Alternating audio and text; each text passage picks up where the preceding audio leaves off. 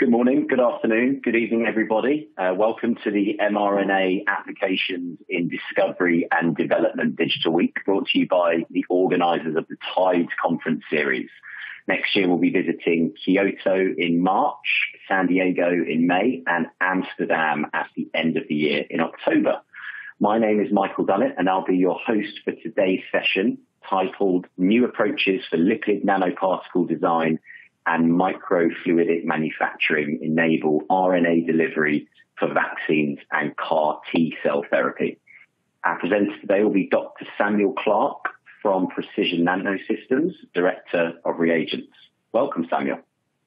Great. Thank you, Michael, and good morning and good afternoon.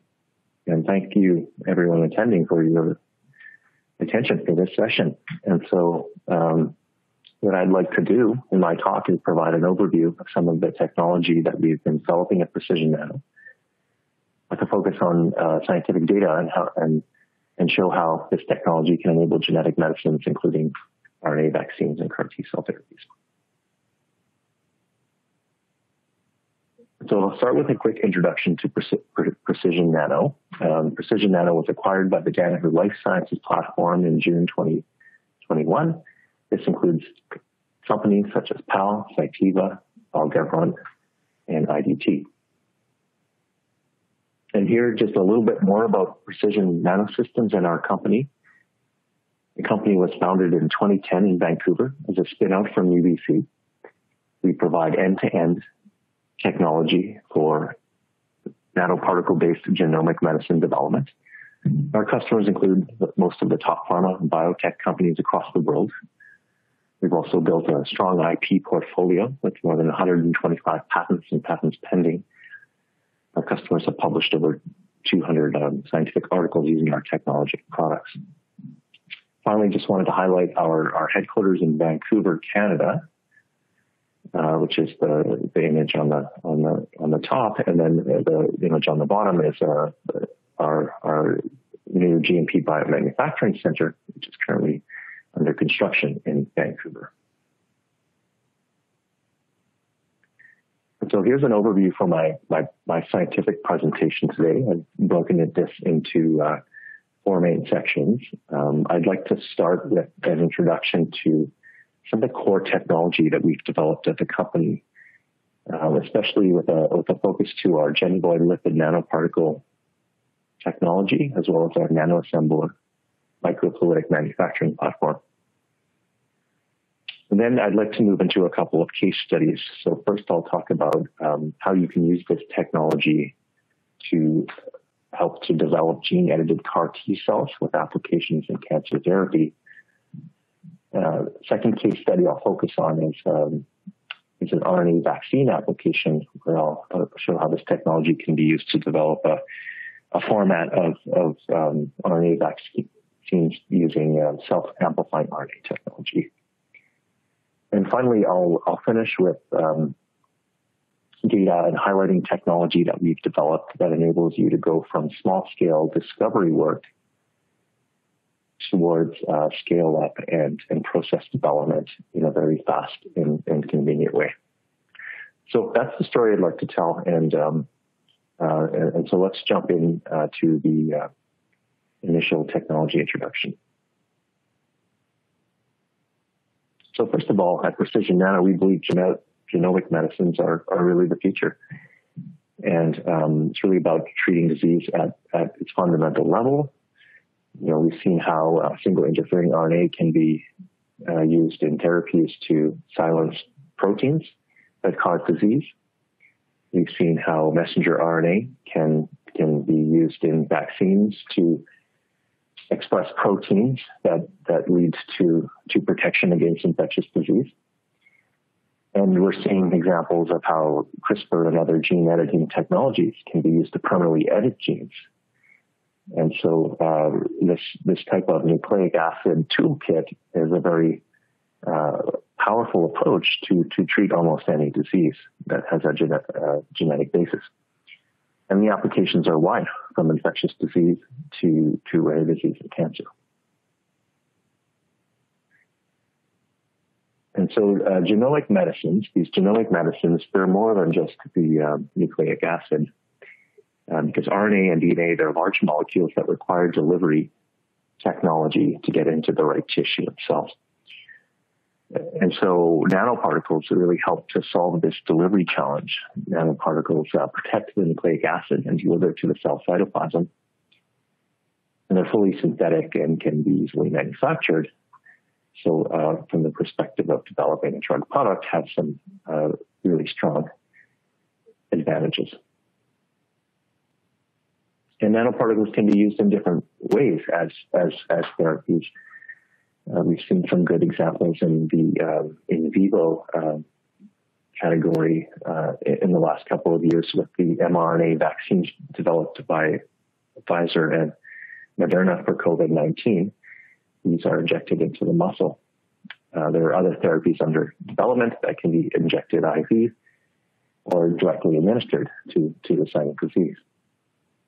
Another category that is has a lot of opportunity is the ex vivo cell therapy area. And the concept is shown on the right hand side here, where the patient's cells are extracted.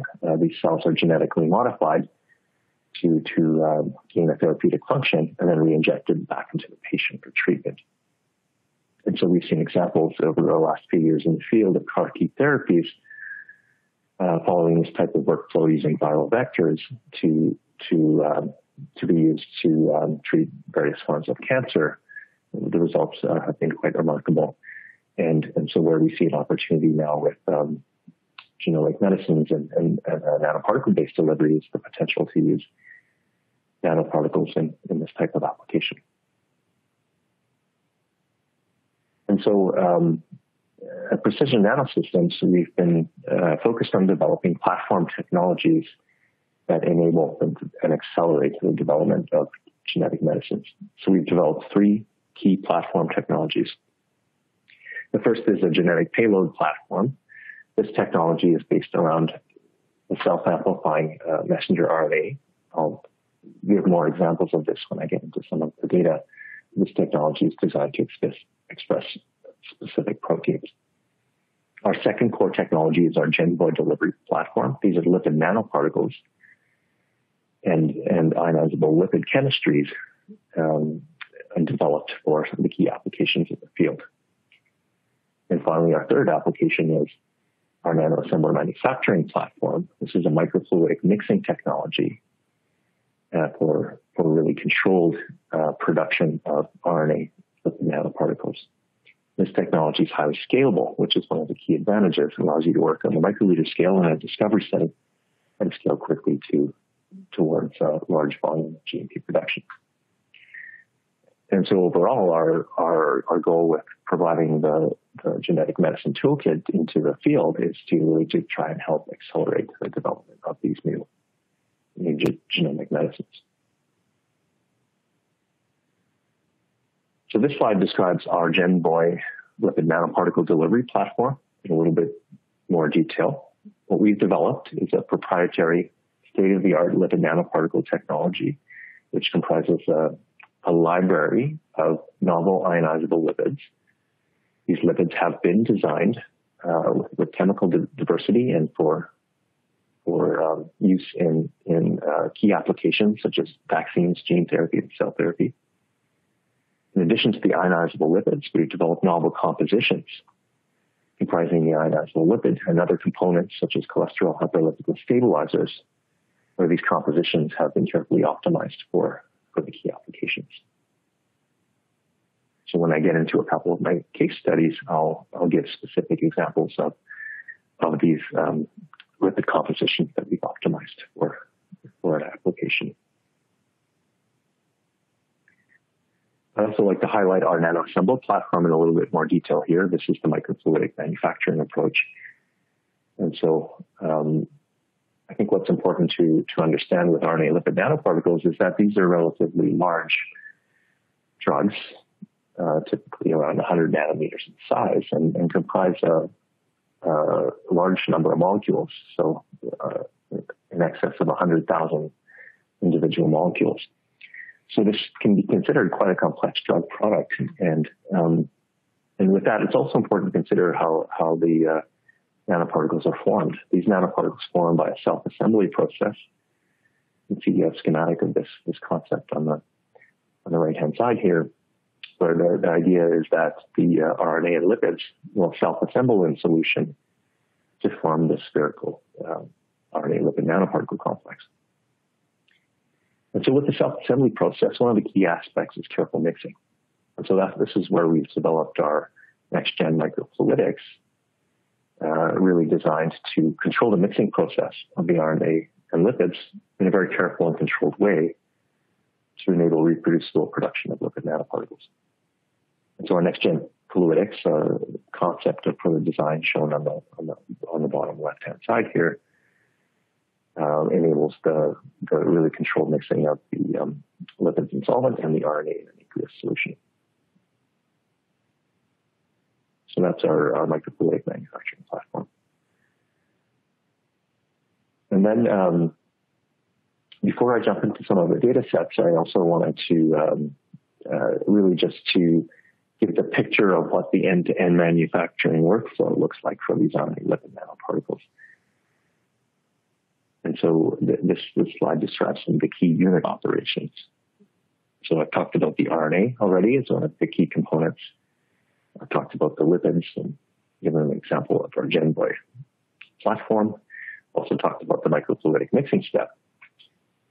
And so together these will allow for production of these RNA LNPs, but then in the general process, there's quite a few downstream steps, which include the inline dilution, a filtration process to purify excess ethanol from the solution. And so at large scale, this is typically done by tangential flow filtration. At smaller scale, sometimes done by ultrafiltration or centrifugal filters or dialysis.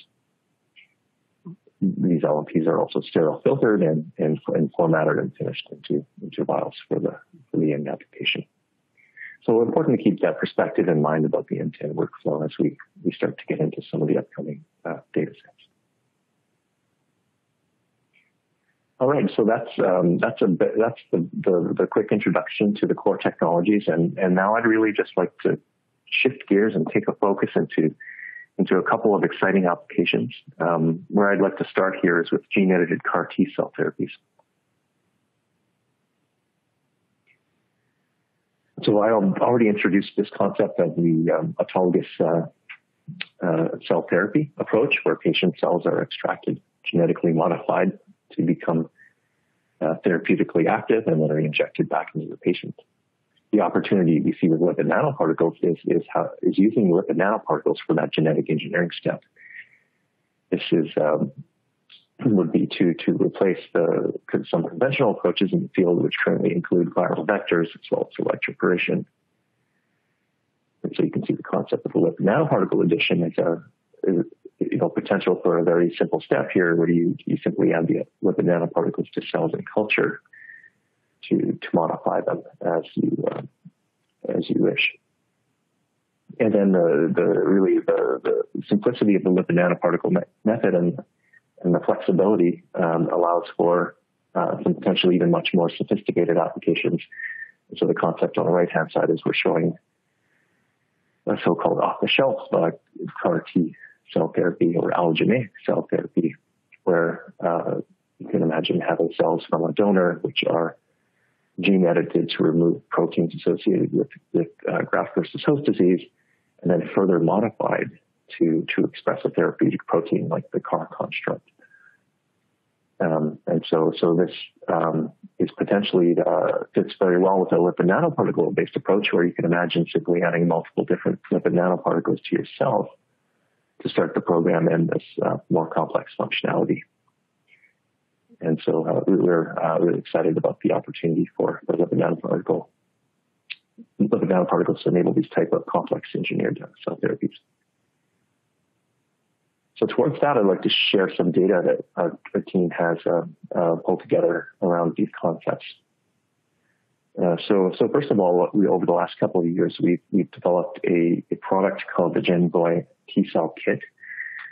This product is based on our GenBoy lipid platform, And as part of the work to develop that product, we selected an LNP composition and optimized it for performance in human primary T cells.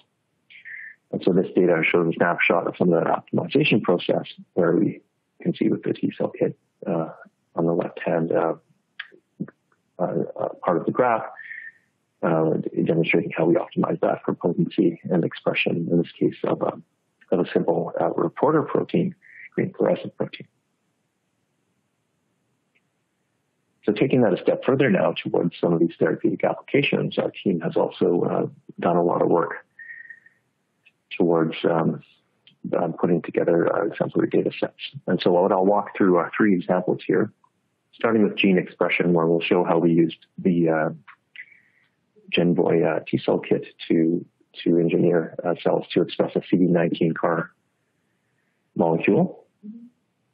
In the second step, we'll show examples of using these LNPs for delivery of CRISPR components to do gene knockouts of cell surface protein receptors. And we've done examples including a TCR receptor as well as CD52.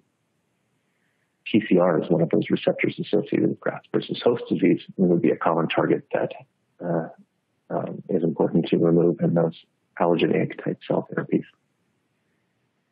And finally, we'll take it a step further with the data and demonstrate this concept of being able to use multiple lipid nanoparticles to start to add and affect cells in multiple different ways to engineer this more complex function. So we'll show an example of both a gene knockout of the TCR receptor as well as subsequent CAR expression. And we'll measure some of the performance of these gene-edited CAR T cells. Okay, so we can start with the example of demonstrating expression of that CAR molecule. And so in this case, we used a second-generation CAR construct. The design of this CAR construct is shown on the left-hand side here. And we used the GenVoy T cell kit with a nanoparticle composition to encapsulate mRNA encoding for that construct. We use a fairly standard T cell culture workflow where we cultured human primary T cells, activated them, and expand them in standard cell culture media. And so this result is a comparison of the lipid nanoparticle delivery method with electroporation. And we can go through the results here, starting with transfection efficiency. So on the left-hand side, we can see with the lipid nanoparticles, we get great transfection efficiencies above 80%. So more than 80% of cells expressing that CAR protein on the cell surface. That's an improvement over electroporation, which was about 60% transfection. We can also look to protein expression by flow cytometry in the middle graph here, where we can see that lipid nanoparticles have higher numbers of protein expression, as well as a more homogeneous level of protein expression. You can see that with the single peak in orange. And that's compared to electroporation, again, which has a little bit of a different profile. It's more heterogeneous and lower overall. Finally, we can look at viability. When we look at the lipid nanoparticles compared to the untreated cells, you can see there's no significant difference in viability. And when we look to electroporation, we can see a fairly significant drop in viability due to the electric shock of the cells. And so overall, this data highlights some of the key advantages that we see for lipid nanoparticles in this application. One of the most important advantages is that you can get these high transfection efficiencies, while at the same time maintaining high viability. So one doesn't come at the cost of another. And we think that's a really strong benefit of the nanoparticle-based approach. So let's move to the second example here. We'll demonstrate how you can use these lipid nanoparticles to do knockouts of cell surface receptors. And so in this example, what we've done is we've taken the GenVoy lipid composition, we've encapsulated Cas9 mRNA together with the single guide RNA targeting the TCR receptor. And so, again, in a simple workflow, we added these lipid nanoparticles to activated human primary T cells and measured the gene editing efficiencies. So this experiment, starting on the left-hand side, shows a dose response. As we add more LNPs, we looked to the knockout efficiency So we can see with increasing concentration that we see knockout efficiencies of that TCR receptor approaching 80%. So very high knockout efficiencies. And we can see that effect in the middle panel and with protein expression, where we see the TCR positive peak in gray. And then as we continue to dose higher with the lipid nanoparticles, we see that strong reduction in that peak, indicating successful editing of that protein.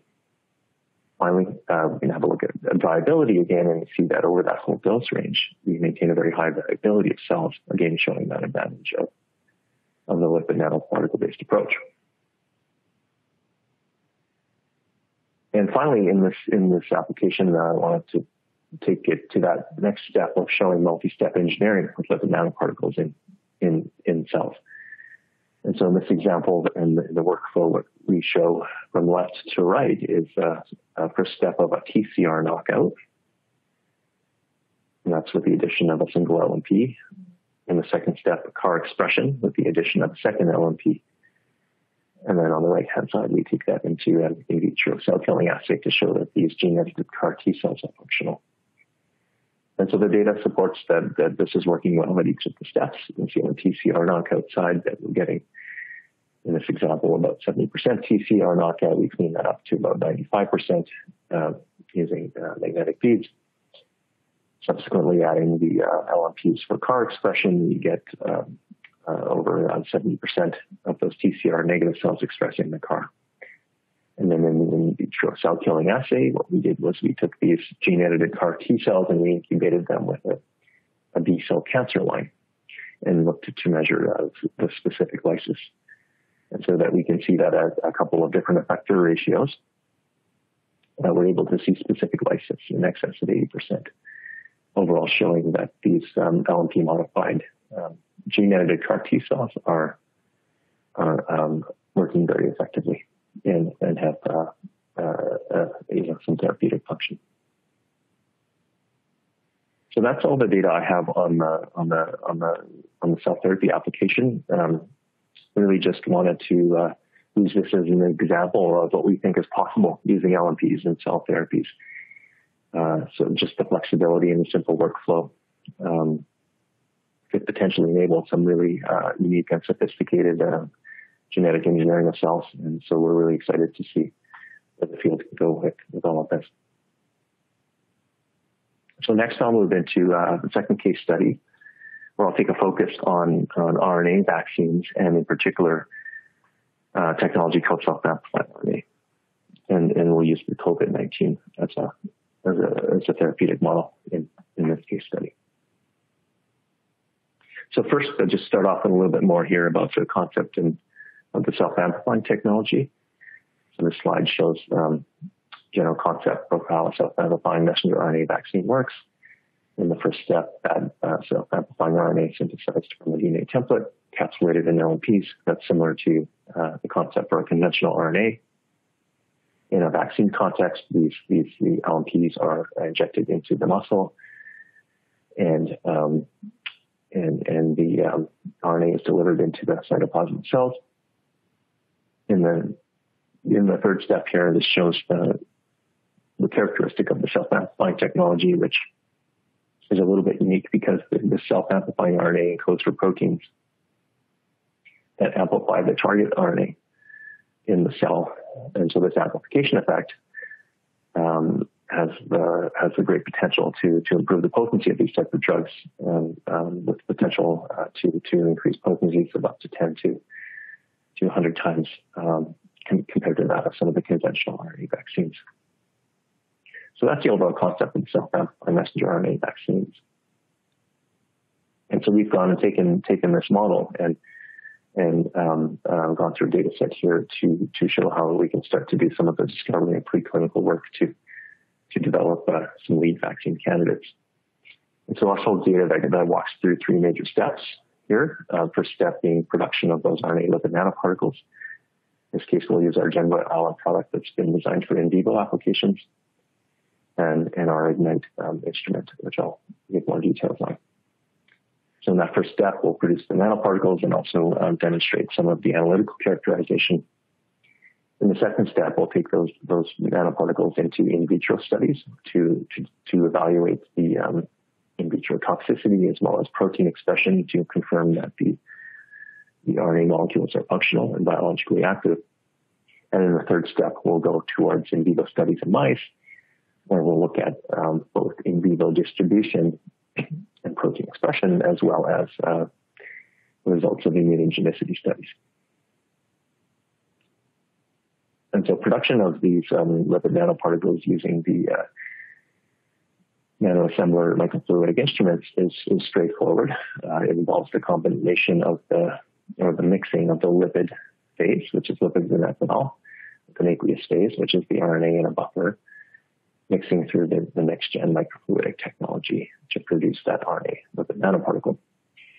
The typical critical quality attributes that we look for in good vaccine candidates and good lipid nanoparticles are a lipid nanoparticle size below 100 nanometers, polydispersities below 0.2, near neutral zeta potentials, and high encapsulation efficiencies. And some of the process parameters that we consider optimizing at this step involve the flow rate ratio, total flow rates, as well as the NTP ratio, or the ratio of those lipids to RNA.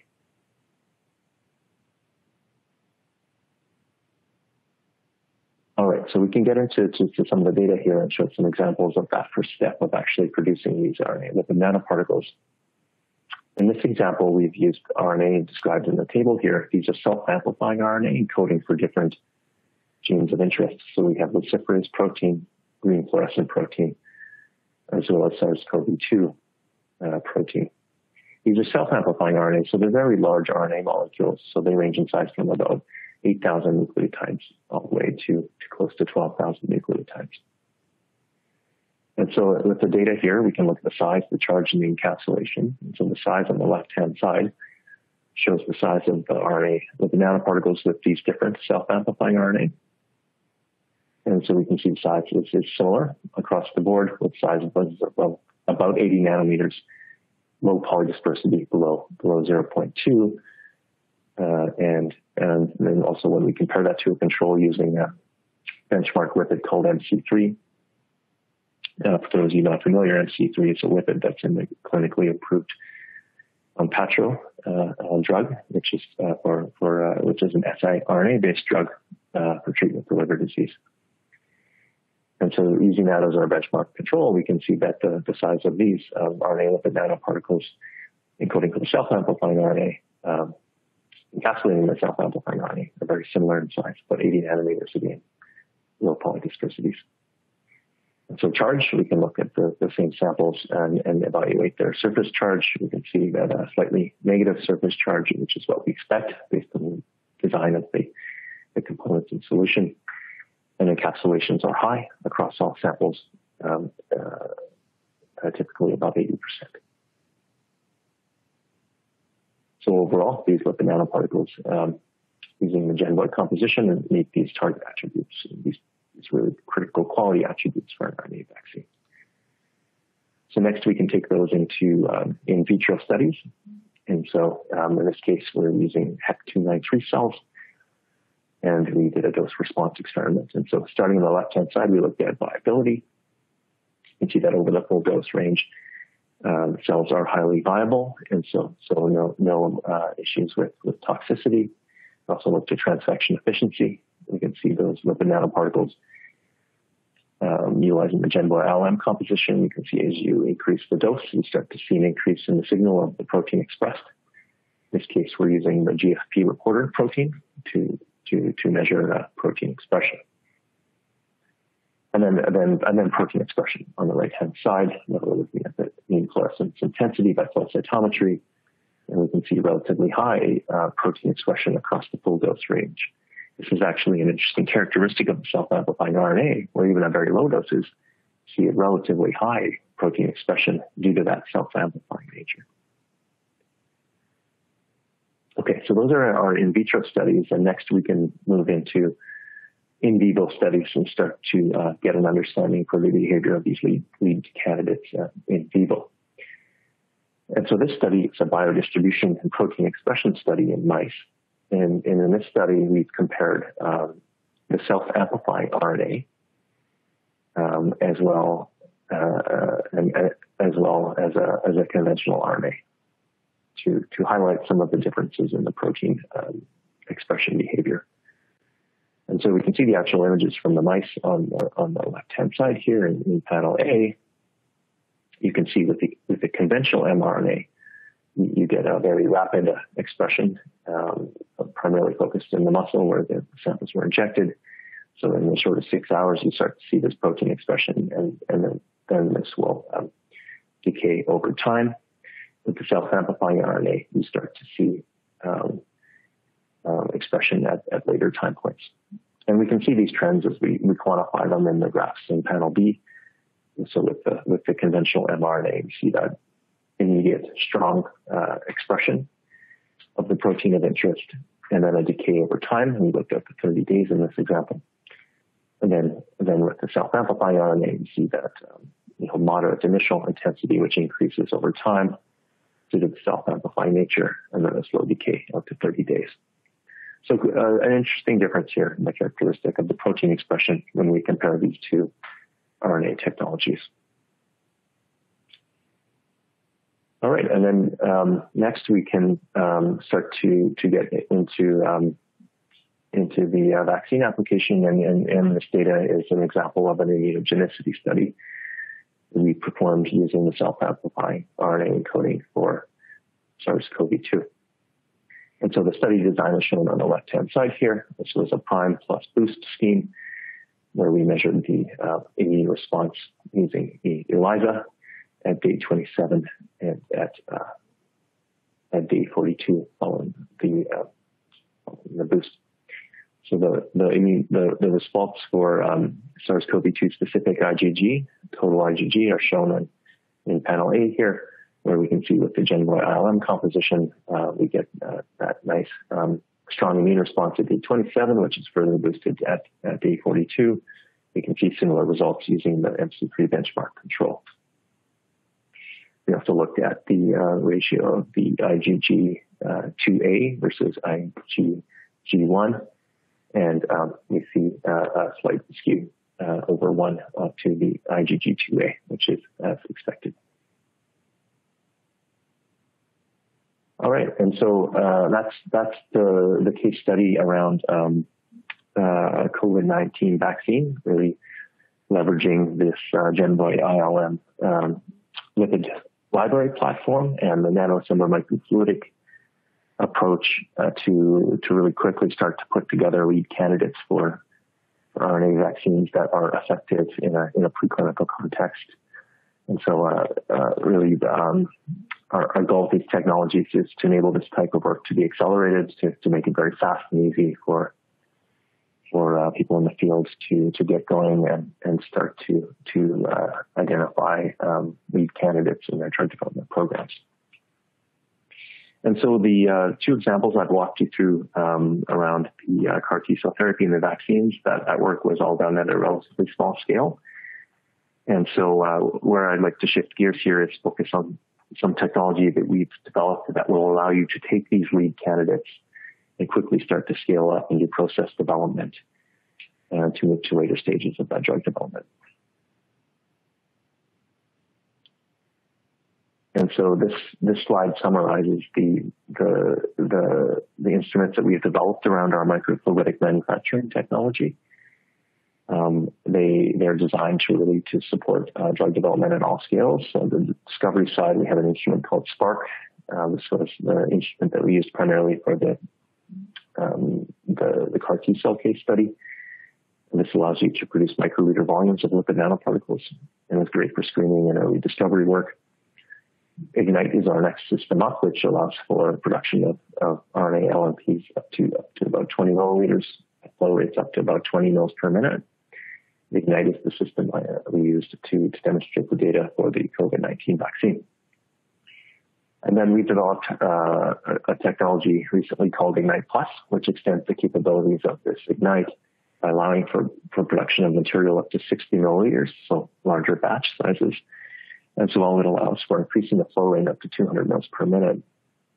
And that's important because these higher flow rates are are relevant for the process conditions that are required when you go to much larger scales of GMP production. And so this Ignite Plus is a very versatile system that can be used on the bench, allows you to do process development, and then it allows you to progress into larger systems quickly, including Blaze for late stage preclinical development, as well as our GMP systems designed for clinical production, as well as production at commercial scales.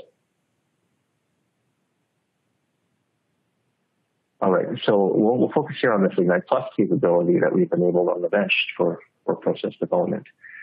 And so this slide brings us back to the concept of the microfluidic mixing, bringing together RNA and lipids in the microfluidic mixer to form the lipid nanoparticles.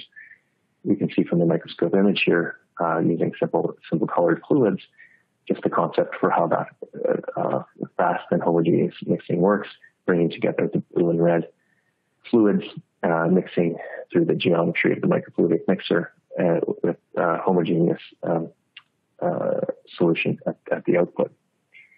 And so we've applied this similar mixing geometry on several different mixing cartridges, including the standard NextGen, which allows for flow rates of up to 20 mils per minute, as well as NextGen 500, which allows for flow rates up to 200 mils per minute.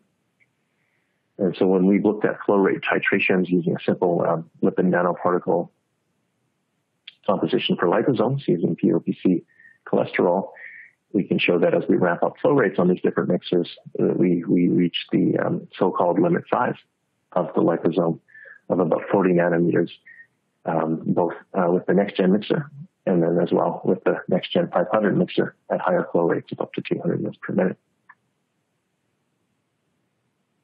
And so to demonstrate how you can start to use this Ignite Plus system as well as the NextGen 500 microfluidic technology in a process development setting, we designed a study described on this slide to showcase some of these capabilities. What we'll be comparing in some of the upcoming data sets are lipid nanoparticles that include the self-amplifying RNA encoding for the SARS-CoV-2 protein. So similar constructs that I demonstrated in the vaccine case study, our Genvoid lipid nanoparticle, in this case, a custom lipid mixture, and doing comparisons across the NextGen at 12 mils per minute at a low flow rate compared to our NextGen 500 at these higher flow rates of up to 200 mils per minute. And then within each of those, we'll be doing comparisons of different batch sizes, and we'll be doing comparisons of different downstream processing methods, which includes centrifugal filters as well as TFF. So that's the overall experimental design. And again, I'll walk through some data sets to show the differences and similarities in the results that we achieve under these different process conditions. So the first slide here is a physical chemical characterization of nanoparticles produced under the 4 different process conditions. Again, these conditions summarized in the legend on the right, but they're low flow, low volume, low flow, high volume, high flow, low volume, and high flow, high volume. And so we can see starting in panel A, the size. Size is very similar across all process conditions. When you look at the post-sterile filtration step, you can see that the size is about 80 nanometers in all cases. Polydispersity is below 0.2. Encapsulation is very high across all process conditions, about 95% in this case. You can see that the loading as well is similar across all conditions. In this case, we also looked at lipid content of each of the samples prepared under different process conditions to confirm that the ratio of the 4 components were the same. And so this result is from a UPLC based technique, and then you can see that the ratio of the ionizable lipid and this composition of DSPC, cholesterol, and DMG PEG 2000s, you can see that the ratio of these 4 compositions is the same across each of the different process conditions. Finally, we looked at RNA integrity by capillary electrophoresis. And again, we can see that across all the process conditions, the RNA integrity is equivalent. So that's our physical chemical characterization of the nanoparticles produced at different scales and at different flow rates. We also took those 2 in vitro in vivo studies. So we can see here in the top row in the in vitro studies, in this case versus BHK 570 cells, we did dose response curves for each of the 4 samples, and those are the similar dose response and similar EC50 for each of those conditions. In this case, we're measuring the percent spike protein using ELISA. We also did an in vivo immunogenicity study. The study design is similar to the one that I walked you through in the COVID-19 vaccine model and case study. And so we can see when we look to the total immune response, we can see a similar total immune response across the 4 samples.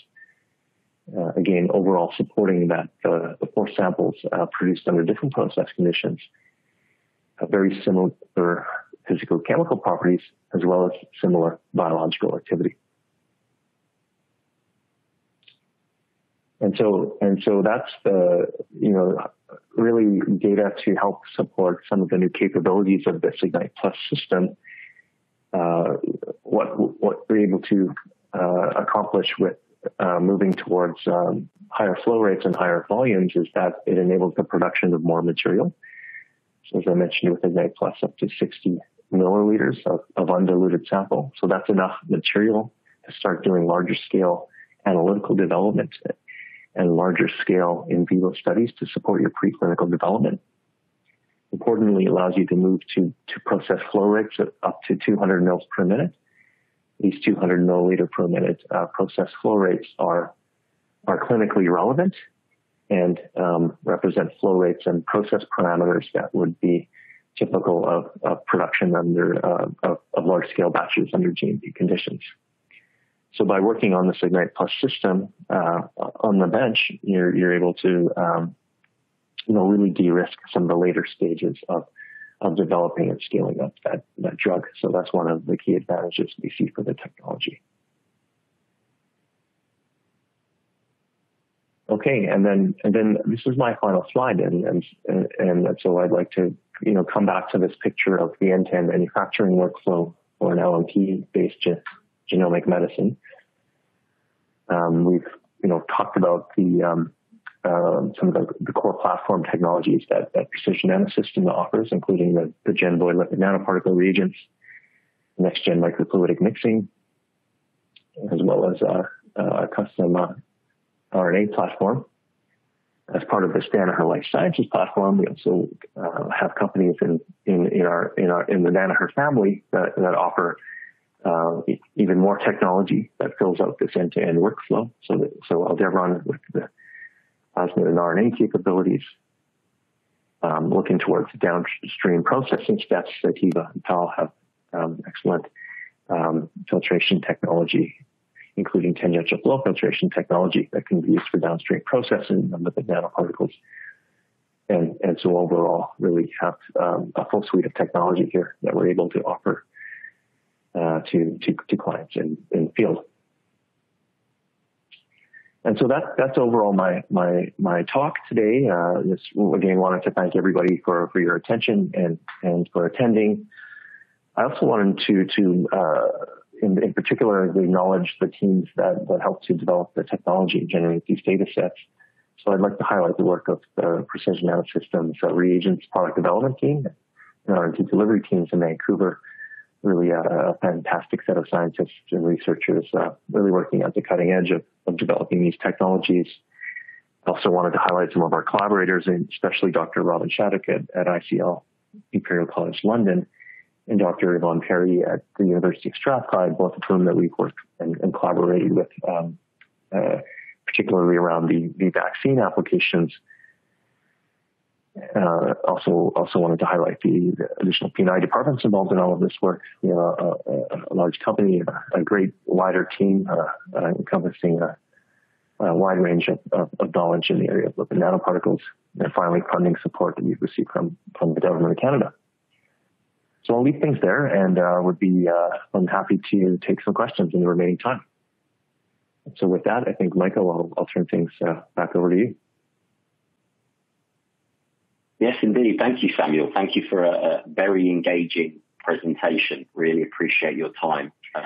But on that note, Samuel, I will turn over to you very briefly to say any final words, and thank you very much. Yeah, thank you, Michael. And I really just wanted to thank all the attendees for your attention. I know this was a long talk, and as well also the nice set of questions. I really appreciate that interaction, and would look forward to following up through our team at Precision NanoSystems. So thanks again, and have a wonderful rest of the day.